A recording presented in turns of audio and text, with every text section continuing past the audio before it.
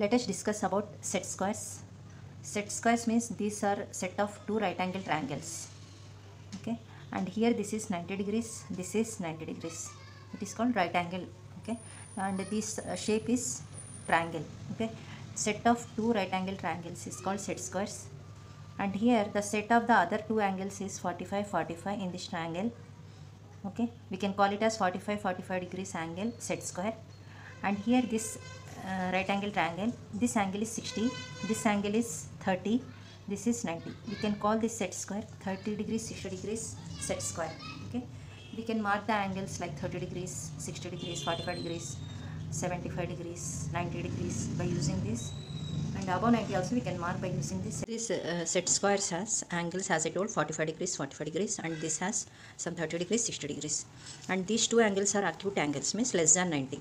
And here also 30 degrees 60 degrees, these two angles are also acute angles. Acute angles means those angles are less than 90 degrees. Okay, let's take some examples and how to mark the angles by using single set square and by using combination of these two. First I am marking 30 degrees, so directly I am taking this one. Okay, so here, as I told, this is 60 degrees. Okay, this angle is 30. Okay, first do one horizontal line. With this also you can do horizontal line. Okay, at this point mark 30 degrees. Okay, what I am doing is I am taking this here at this point. Okay, as I told, this is 30 degrees. Okay, I am keeping this on this inclined surface. Okay, and here shift this scale at this point. Okay, at this point by tilting this and remove this, and like this, this angle is showing 30 degrees. Okay, take this angle whether it is 30 degrees or not, just keep this. Okay, so it is at the 30 degrees. Okay, next let us take 45 degrees. We will mark 45 degrees now. Just do one line, horizontal line. Let us assume we had to mark at some B point 45 degrees by using set squares. Okay, as we know, this set square has angles. This is 90, this is 45, this is 45. Okay, so what I am doing is I am keeping this near B, and this line is coincide with this side. Okay, and then take the scale, keep here on this slope. Okay, just adjust the scale so that it is passing through B. Okay, and this should coincide, this side should coincide with this, and this side is coincide with this line. Okay, now remove it, join. This is a 45 degrees line. Line is coinciding with 45. Okay, take the 60 degrees, just do one line here. By using the set square we had to mark the 60 degrees at some C point. Okay, now here, as I told, this is a 60 degrees, this is a 30 degrees. What I am doing is I am keeping near C this line. Okay, and keeping one scale. Okay, this, as I told, this side should coincide with this line, and this slope line is should coincide with the scale, and the scale should pass through C. Okay, if it is not passing, just tilt this in this direction and adjust the scale.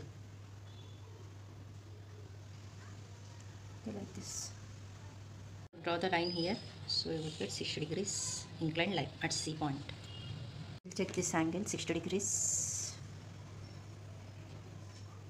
So this is going through 60. Okay, this angle is 60. Take the next angle 75 degrees.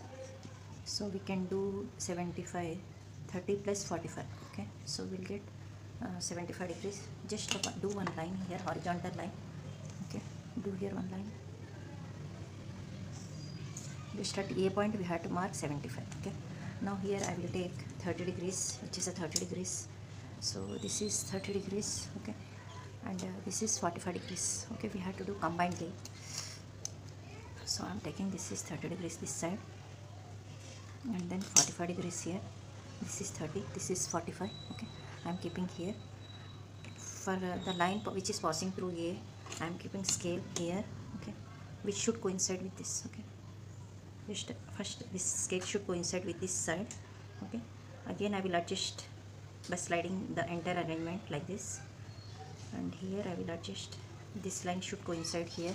Okay, so that it is, this scale is going through A point, so remove this, just do the line. It is making 75 degrees. By using this protractors, check whether it is 75 or not. See, this angle is between 70 and 80, 75. Okay. Next angle is 105 degrees. So how can we write 105? We can take 60 plus 45. Whatever values of set square angles, we can add those two angles. Just do one horizontal line here. Okay. Take at any point, C point I am taking. Here I have to mark 105 degrees. Okay.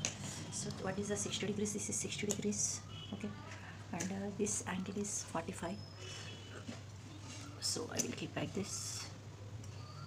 Just keep one of the set square which is coincide. This scale should coincide with this. And here one. Okay. Here take the scale. Okay. Now move this arrangement here at C point. Now remove it. So move this arrangement at C. Okay. You have to remember this line should passing through this corner. Remove it at C, do the line. This is 105. Check whether it is 105 or not.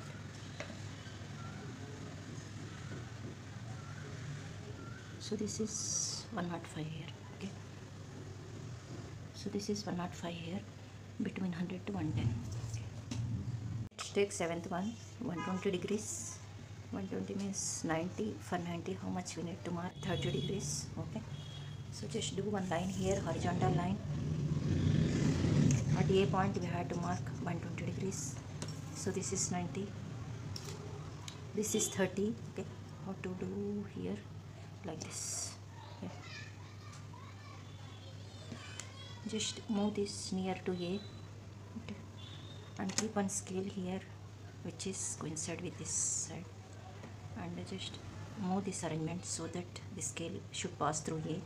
Remove it, do the line. This angle is 120. Check whether it is 120 or not.